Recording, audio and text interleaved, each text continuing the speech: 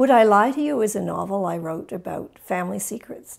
The idea for the book came from a story a friend told me after her husband died. She said that a son of his turned up that she had not been told about.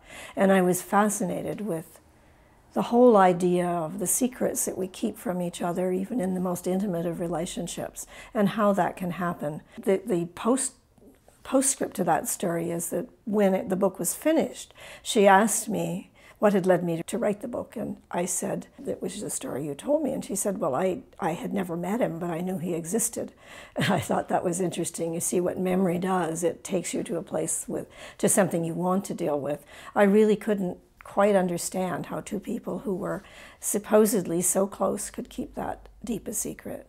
How he could have a son and never tell his wife that he had a son.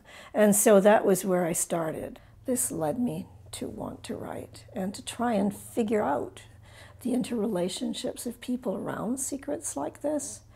I just couldn't understand how this could happen. Interestingly enough, I have subsequently been told all kinds of stories by people who have had their own family secrets. So it hit a nerve, I think, or touched something. Only by chance had he seen the obituary in the Globe and Mail at his dentist's office in Stratford, Thomas thought. As he started to turn the pages, a name caught his eye, a familiar name, Gerald Foster Reed. It had startled him so much he had almost left without seeing the dentist. Could it be that this man was his father? The birth date had made it possible.